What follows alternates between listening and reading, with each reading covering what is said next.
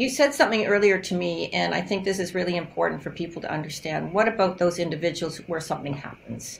What about those individuals who are on a therapy? It may be a life-saving therapy. They may have, be on curative therapy if they have early stage disease, or they may have advanced cancer and they may be on what we'll call life-sustaining therapy. And then they develop a problem, whether it's heart failure or uncontrolled hypertension or some form of arrhythmia.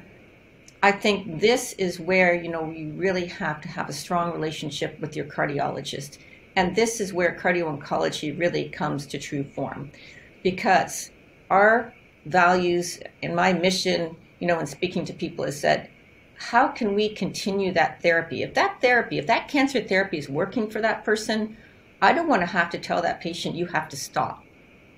What I want to do is find a way that we can continue treatment for that patient. That's unbelievable, because, a lot of the mantras in general in the community is, you're hurting my organ, I recommend stopping it. You're hurting, and they're like, oh, but, in our organ, the cancer is very necessary. And that kind of harmony of like, hey, the risks and benefits and what can I do and how good it will be for you, that's cardio-oncology. So if somebody starts at the beginning and says, what is cardio-oncology? That's what it is. It's like anything in life, risks, benefits, and can something be done for the side effects, and how do we work together? That's amazing. And this document actually encourages that collaboration and that dialogue, right? You need an open dialogue between the two specialties. So let me just give you an example, because I am now starting to see people come to me where their oncologist, perhaps in the community, doesn't feel comfortable treating them because they have experienced some form of cardiotoxicity.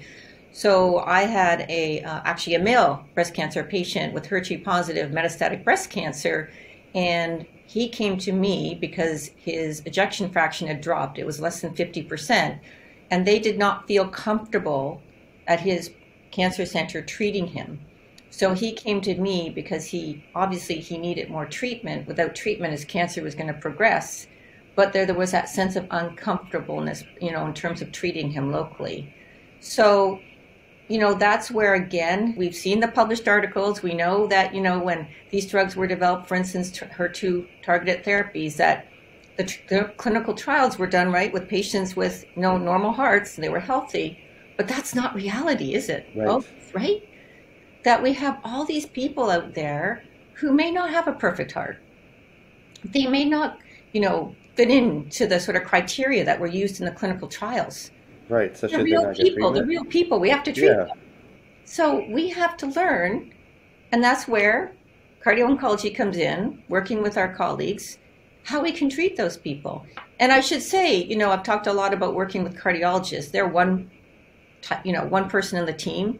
That means working with your pharmacists. That means working with your nurses and the whole healthcare team, right? It's not just cardiologists, oncologists, but it's a whole healthcare team. So my vision and my mission is to try and say, as an oncologist, I want to give the best therapy for that patient. I want to give them the best chance, right, of either curing their cancer or surviving and living longer with their cancer.